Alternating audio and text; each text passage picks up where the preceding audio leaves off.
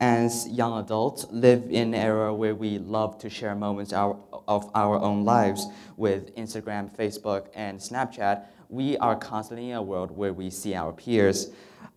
These posts are mostly about living a good life, be it athletic, artistic, or social. To go on and browse such posts is almost like seeing a utopia, one where everyone is perfect. However, I know that this is not the case. I know because I can see my own troubles. I can feel my own pains. And this leads me to believe that I am the only imperfect in this world of perfection. To deal with me being the odd one out, I seek to hide my mistakes and to gain what others are sharing. I become jealous and it devours me on the inside. To quote Shakespeare, it is the green-eyed monster that doth mock the meat which it feeds on. My jealousy leads me to crave that which I lack. If I see a friend posting about something, I would want that something. But this creates a chasm between what I want and what I need. When I first moved into my sophomore year, I was faced with a much more difficult level of French. The beginning months were extremely hard. I could not understand what was being spoken in the classroom. Consequently, my performance in that class deteriorated rapidly. It was a heartbreaking experience to go from having an A+ to nearly failing in that class. I could not bring myself to concentrate. All that I felt in class is a deep emptiness within. I felt morbid despair every time I tried to learn French. I could not feel happiness like before.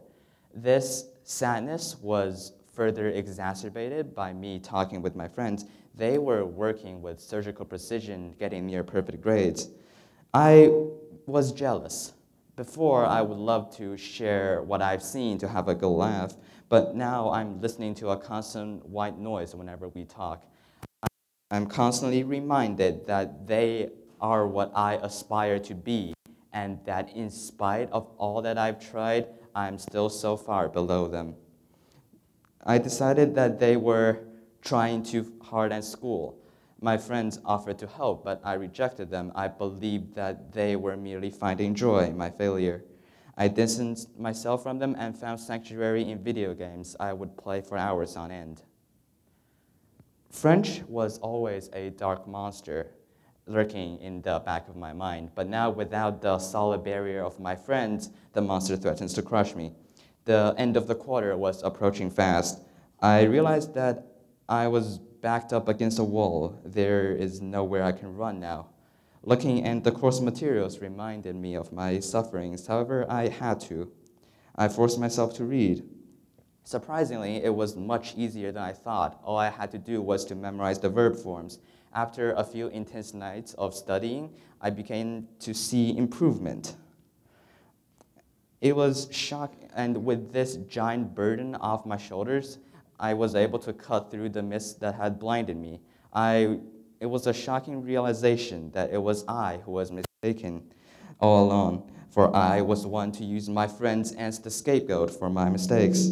Now seeing the world through a new lens, I came to understand that we run away from what scares us. We try to hide and to cover up the fact that we have failed.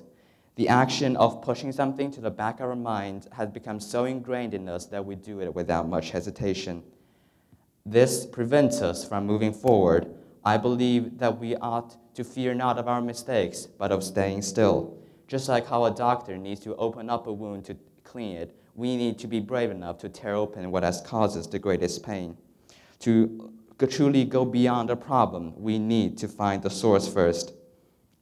I was jealous of my friends. I transferred my anger and my own inability in French over to them for trying too hard at school.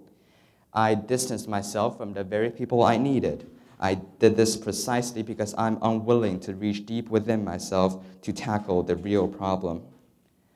I see many around me who struggle because they fear to take responsibility for their own actions.